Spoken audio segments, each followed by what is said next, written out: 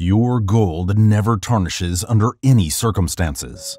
Whatever external factors may be, they will not affect the luster of this noble metal.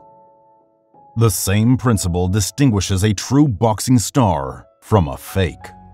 Both will shine equally in the light of triumph, but only true legends will retain their luster after total defeats and severe disappointments. Our story is about a genuine star whose value is beyond question.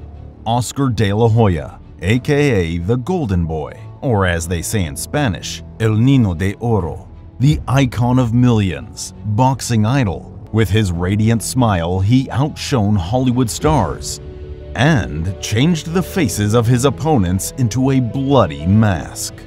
Presenting the former junior lightweight world champion, the former lightweight world champion, the former super lightweight world champion, and reigning, defending, and undefeated WBC welterweight champion of the world, El Niño de Oro, the Golden Boy, Oscar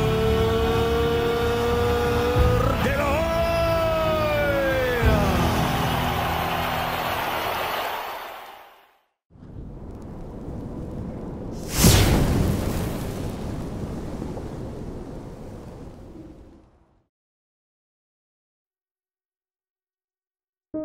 February 4th, 1973, in Montebello, East Los Angeles, was born the future boxing superstar. Unlike most other sports heroes, on the boxing ring, Oscar led not poverty, and especially not the desire to fight.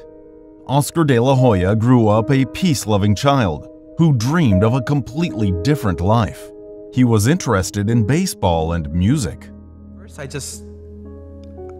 I resented the sport. I just could not deal with boxing because it was such a brutal sport. Getting hit and crying, and I just couldn't take it. But my father was a very strict father. So I had no choice but to go to the gym every single day because of him taking me to the gym. And after several months, after years, I learned to love the sport. The passion for sports was a family tradition. His grandfather, father, older brother, they all boxed and had some success in the ring, and it was Joel that his father saw as the future champion. Oscar was not promising in his father's opinion. Nevertheless, fate had its own way.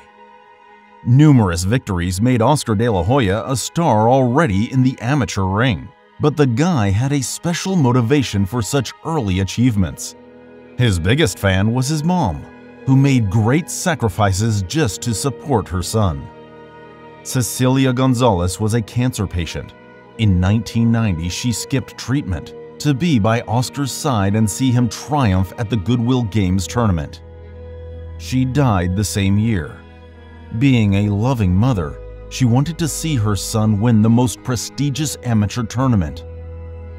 2 years later, at the Olympic tournament in Barcelona, 19-year-old Oscar destroyed all opponents on his way to the coveted gold medal. This victory, of course, he dedicated to his mom. With the exception of the final day of the box off in Phoenix, a lot of times De La Hoya has looked like a fighter. Goes Silva, a left hand, puts him down. Must fight again and again to win that gold medal. De La Hoya trying to put some pressure on. Scores with the left, to the body, to the head, Oscar De La Hoya. It's that minute 20 that's so crucial. Remember, Perfect shot, Rudolph. A straight shot sends Rudolph down with 1:07 to go in the third. remember that's only... Journalists were so impressed with his family story, so they called him the Golden Boy. In fact, they gave a frantic boost to the promotion of the future boxing legend. After reaching the top of the amateur, De La Hoya moved up to the pros. In November 1992, he crushed Lamar Williams in his debut.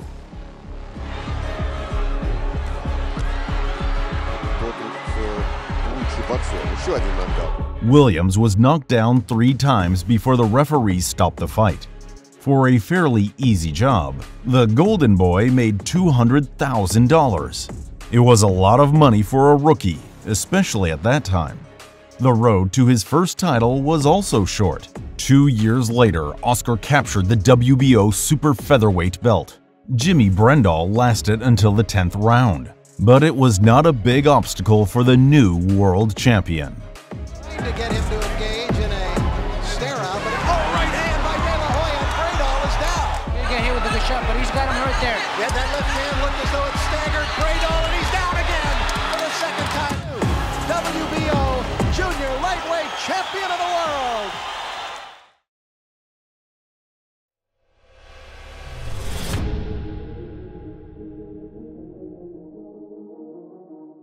Over the next 2 years, Oscar had 9 fights and conquered the second division.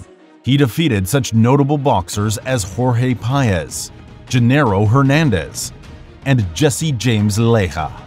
By that point, De La Hoya had grown up in every sense, as a fighter and as a personality. The Golden Boy's popularity was already high, but now he was like an eyesore. It was impossible to ignore. Becoming the new face of boxing, Oscar incurred the wrath of vindictive Mexican fans. And no matter how he emphasized his Latino origin, he was rather hated in Mexico. The fact is that the Golden Boy never fit the standards of Latin brutality. Their stereotypical boxer is supposed to be bloody, brutal, and generally be like a character from the works of Jack London. By contrast, in the States, he has become the new boxing icon. Even such stars as Mike Tyson and Roy Jones Jr. could envy the hype hovering around the Golden Boy. And it's all thanks to his charm. Oscar is the first fighter who managed to attract a huge female audience to boxing matches.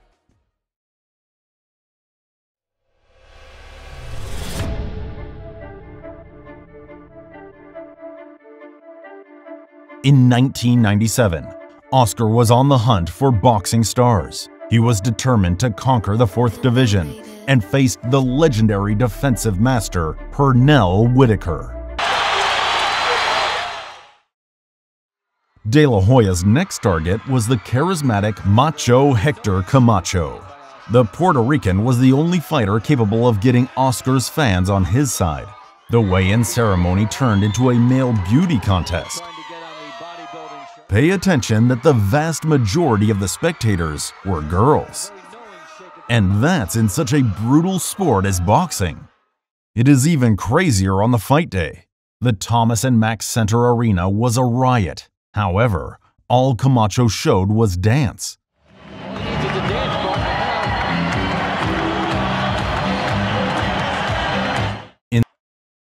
In September 1998, nothing prevented a rematch between Julio Cesar Chavez and Oscar De La Hoya. The Golden Boy held the WBC belt in welterweight. The famous Mexican reached the desired mark of 100 victories, but was already in the decline. Nevertheless, the hype was fantastic. The beginning of the rematch was similar to the first fight. Julio was retreating. Oscar was slowly pressing. But in the second round, the champion gave hope to Chavez's fans.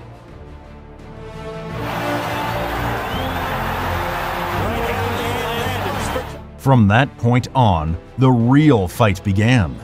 De La Hoya had the advantage in the exchanges. Winning now, it's not about proving anything. Just go out there and win. Exchange punches. But in any case, he was taking risks, which meant that Julio still had a chance. Emotions were running high for both, and that made the fight dramatic.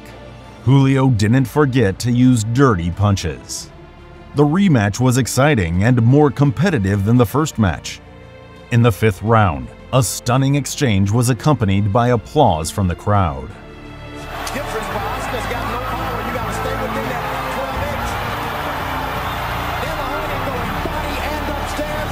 Chavez coming right back. In the second half of the fight, Chavez went for an escalation, which didn't bring the result. Oscar once again mauled the face of the Mexican legend, ending the fight with a spectacular combination.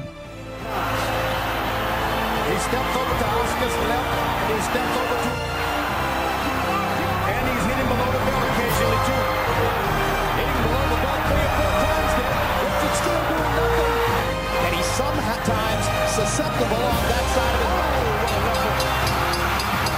Chavez's corner stopped the fight, and it was a logical end to their great confrontation.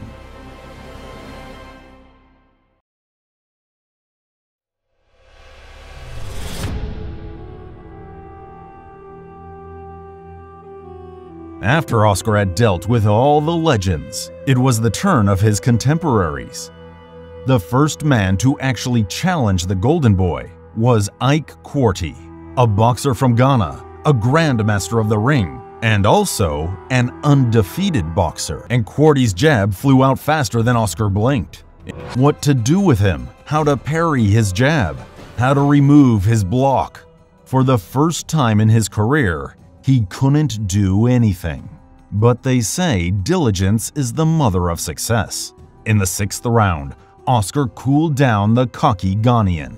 But he didn't take the and in the final round, De La Hoya himself became the creator of this miracle. And down goes Quartey on a classic De La Hoya.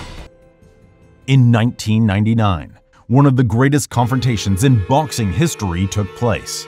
Oscar De La Hoya versus Felix Trinidad was dubbed the fight of the millennium.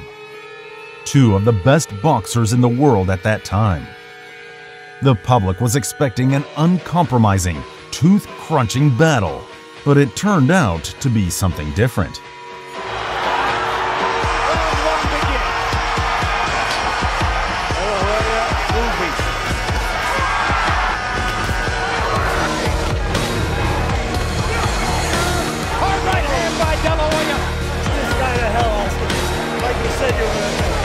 Boxing lesson. Oscar popping Trinidad with a full-punch combination, stepping forward, going to the body, back upstairs. Outclass is too big a word for what's happening. Oscar won 8 rounds and was so convinced of victory that the rest of the fight turned into a running contest. The Golden Boy was running backwards and much faster than Trinidad. The judges didn't appreciate it, despite the fact that Tito never caught up with Oscar. For the winner by majority decision, de Puerto Rico, and the unified welterweight champion of the world, Felix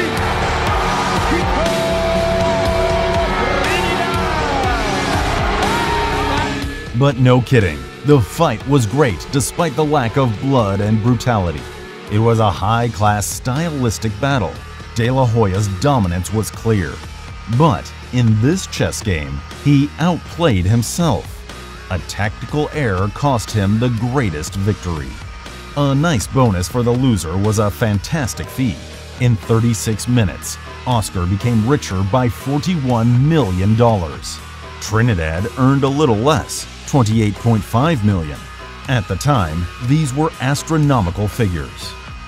And while fan expectations were not met, time has set the record straight. This fight is of the highest historical value for the boxing industry.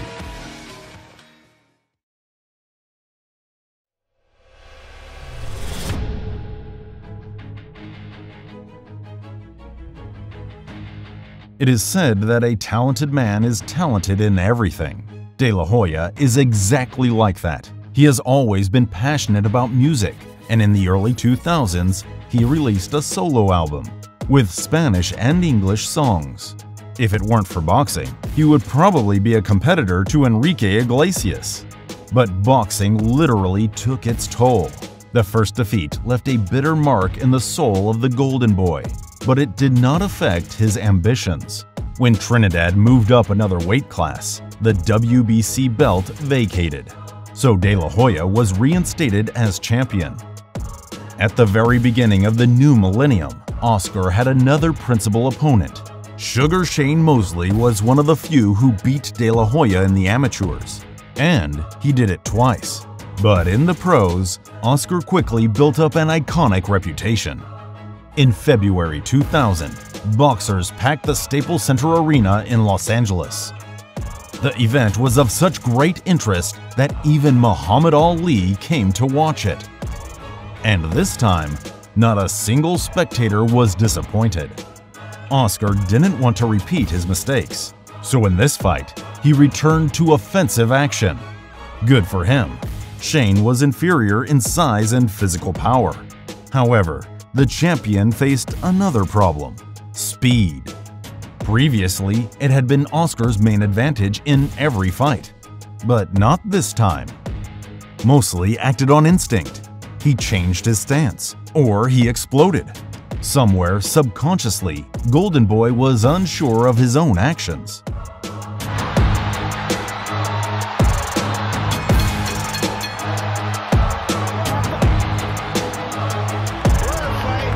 And at the end of an exciting 12 rounds, Shane Mosley won by split decision.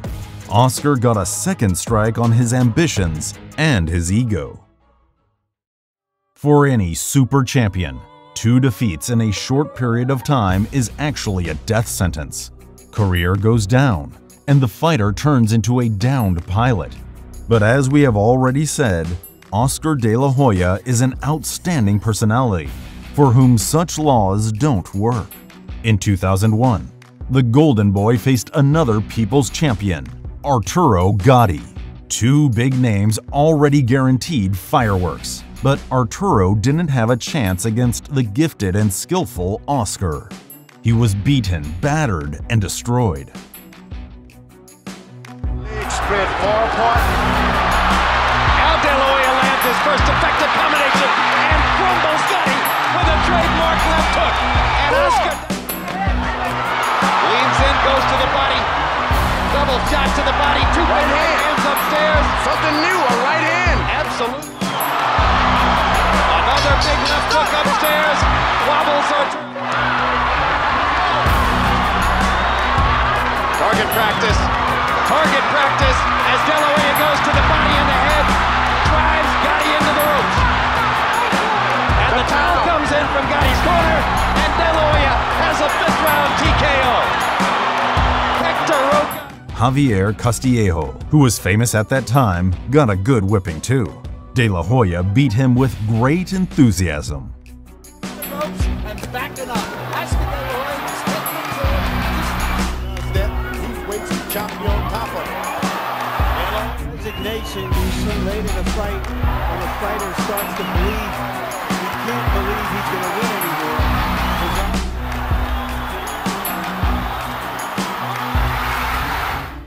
Becoming a 6-time world champion in 5 weight classes, Oscar came close to one of the most important fights of his professional career. In September 2002, he came out for a super welterweight unification fight against another champion, Fernando Vargas.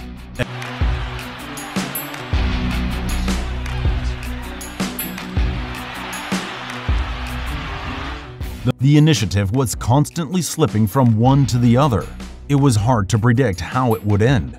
Little beaten, and at the same time satisfied, was shining with happiness. For the first time in a long while, the fighter was enjoying what was happening in the ring. This day, De La Hoya had one of the best performances of his career and became the unified super welterweight champion. 2002 was a fruitful year for Oscar in every sense. He returned to the boxing top and also created his own project. Together with former banker and manager Richard Schaefer, they founded the Golden Boy Promotions, which eventually became one of the most influential in this business. In May 2003, Oscar made a title defense against Yori Boy Campos. This was an easy job. Oscar beat him as much as he could and won by technical knockout in the 7th round. Oscar landed hard shots to the head. Good right hand once again. Oscar's just throwing lightweight enough, and he's just landing power punches. Power punches. Yori Boy's backing up against the ropes now. Oscar, oh, good solid right hand. And also Yori Boy lost his right hand.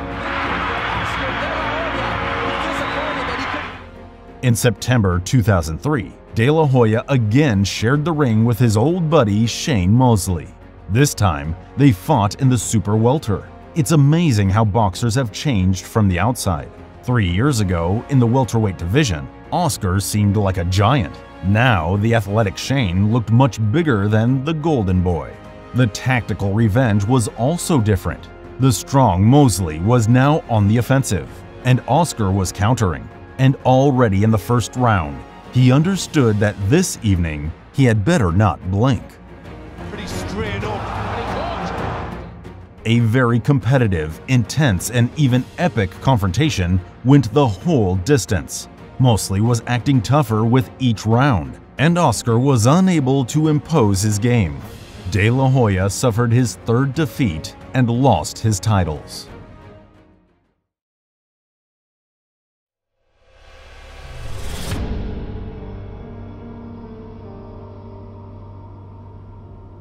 The loss to Sugar Shane opened a string of bad luck. 2004 was the most disappointing year of Oscar's career. In June, the Golden Boy attempted a 6-division conquest. He moved up to middleweight to face undefeated champion Felix Sturm of Germany. The fight was held in Las Vegas. Literally every attack of the Golden Boy, the Hall perceived as something unprecedented. If you listen only to the emotions of the spectators, it would create the impression that Felix is about to drop.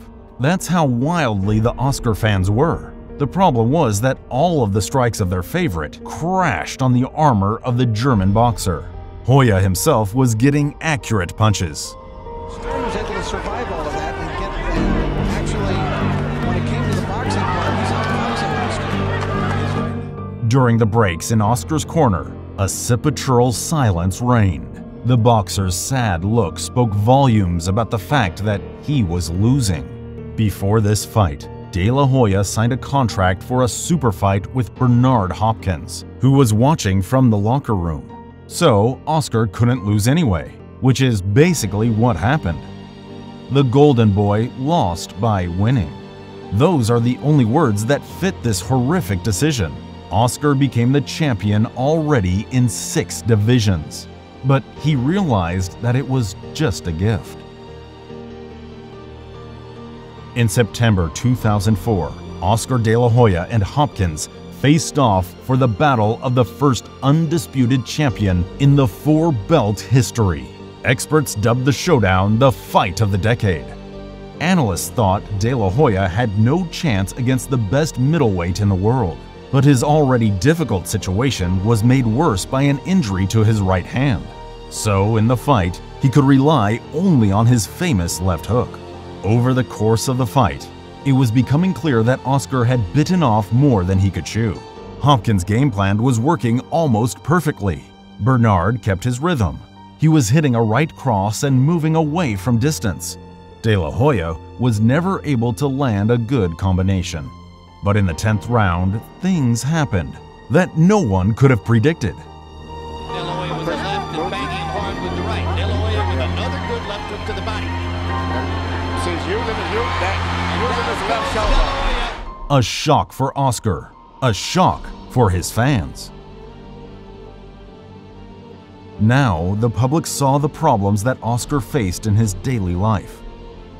While he was on top, no one noticed anything, and everyone literally prayed for him. But when he fell down, the gossip and condemnation began. Since the late 90s, Oscar has been getting into trouble related to women. His crazy groupies, or rather those who hid under that image, wanted money. Big money, which De La Hoya makes at every turn. Not getting what they wanted, they were accusing him of raping. An old tired trick that many celebrities and athletes, including Mike Tyson, have fallen for. And it continues to this day. Throughout his life, more than a dozen lawsuits have been filed against Oscar. But most of those who want to get their hands on the Golden Boy's wealth are left with nothing. His lawyers crack these cases like peanuts. But still, one person was able to put one over on him. In 2006, Oscar visited an upscale strip club in Manhattan. At the time, the fighter had no clue that he was steeped in real trouble. Milana Dravnel had unpleasant dirt on the boxer and blackmailed him for money. As a result, the embarrassing photos spread all over the world, and Oscar had to shell out $20 million to close the lawsuit.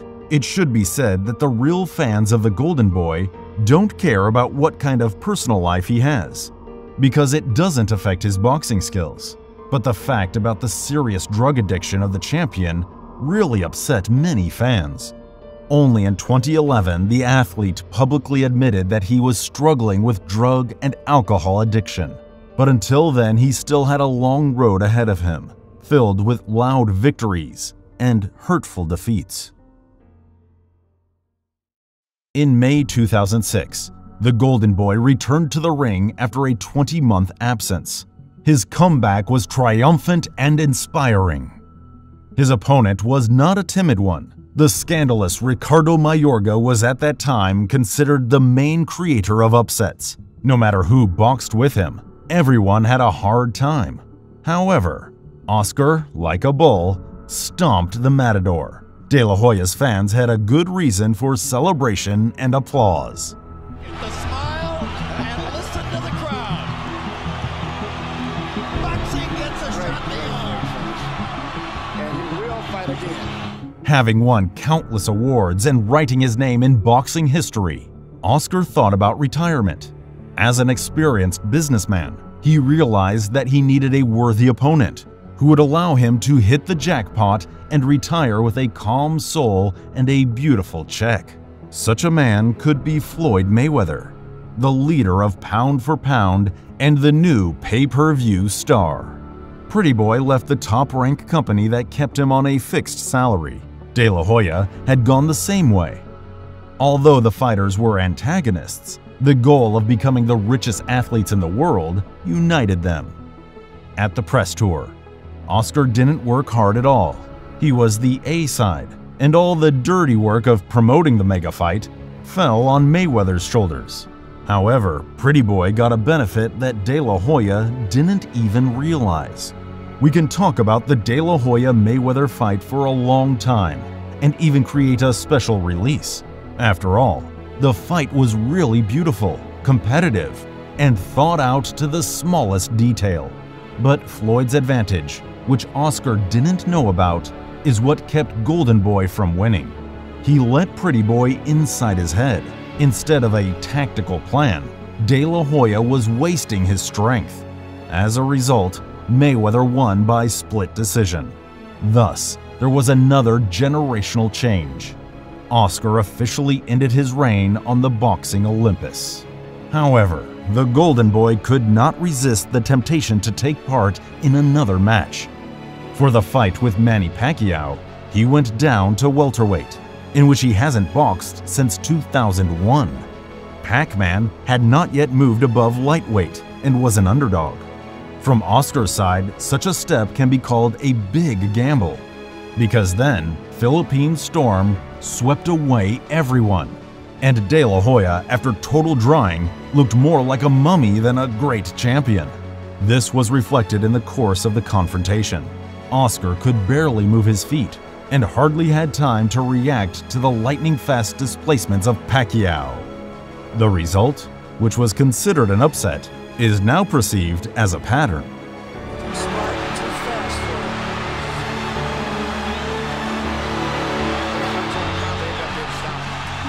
Pacquiao is annihilating Oscar De La Hoya. Finally told the truth to Oscar and said, he's too fast, you can't stop him, and that's the end of that. It was the epilogue of a truly legendary career and many great champions. But it was time to pass the baton to his heirs. After his defeat to Manny Pacquiao, De La Hoya retired and focused on promotional business. In this field, he achieved no less impressive results. Oscar raised several generations of champions. Now, other talents are following in his path. But as mentioned, only in the shadow of defeat is true gold defined.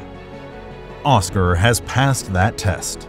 Throughout his career, the Golden Boy collected awards, conquered peaks, and set records. Oscar De La Hoya is a boxer of rare breed, whose popularity has gone far beyond his native sport. This is a man with his own unique style, both in the ring and in life. What about defeats and scandals? Yeah, there are failures, as with any man. All these troubles look nothing more than dust on gold, which needs to be periodically wiped off.